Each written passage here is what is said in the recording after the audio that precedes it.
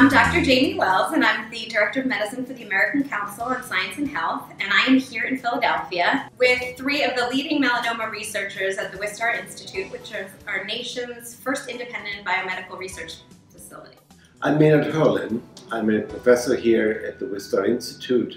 Our laboratory is heavily invested in new drugs that will hopefully lead to a cure in melanoma. I'm Ashi Wirarata, and I work on how the microenvironment is affecting melanoma metastasis and therapy resistance. And much of what I've been doing lately is to see how, as we get older, how the skin affects melanoma progression.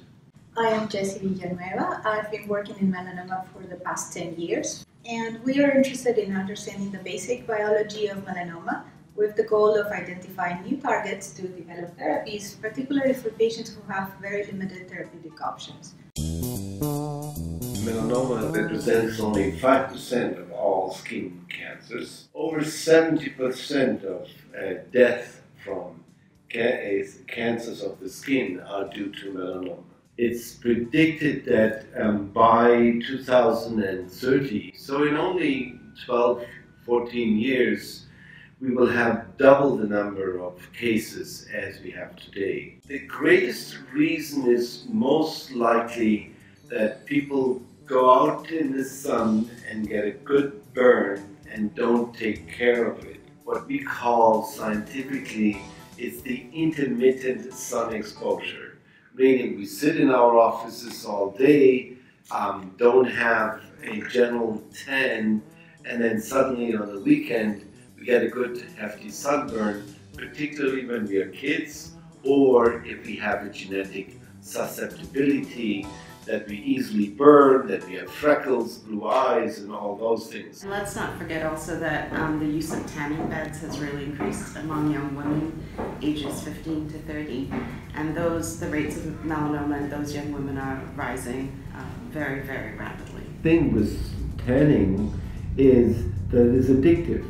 And those young people, as Ashi just says, that they are most at risk because they can't control that they really want to get a suntan. Yeah, they get this rush of endorphins that's very similar to the Yes. same types of endorphins you get from, healthier activities such as a runner's high, or from smoking, which of course is not a healthy activity. And I think that we refer to this as Tanorexia because you really become addicted to tanning. So as a pediatrician, it's my understanding that almost 80% of your lifetime sun exposure happens in the first 20 years of life. So I think what happens is that you get a lot of cells that become initiated, which means they become primed to become a melanoma. They acquire mutations. And what we are seeing is that as you get older and the changes that happen in your skin that are normal can now take those cells and tell them, yeah, you've just been sitting here, but now you're going to grow and you're going to spread all over the body. So when you get all of that sun exposure when you're young, when you burn, when you tan, those initiated cells don't just die and go away, they're still there. The most frequent risk factor for melanomas we've been discussing is UV exposure. Right? And when our skin gets excessive UV exposure, we induce a lot of damage, a lot of changes, secretion of factors, and then we induce also the generation of mutations.